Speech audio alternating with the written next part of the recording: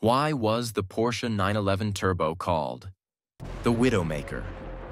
The car demanded respect when driven with intent. The car made walking the traditional 911 tightrope, corner entry understeer and corner exit oversteer, a job that required fast reflexes and big balls. The 911 Turbo was unforgiving and did not tolerate sloppiness.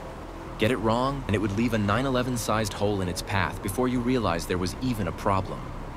It was a torque beast, producing more torque at 2,300 RPM than a 2.7 Carrera RS churned out at 5,100 RPM.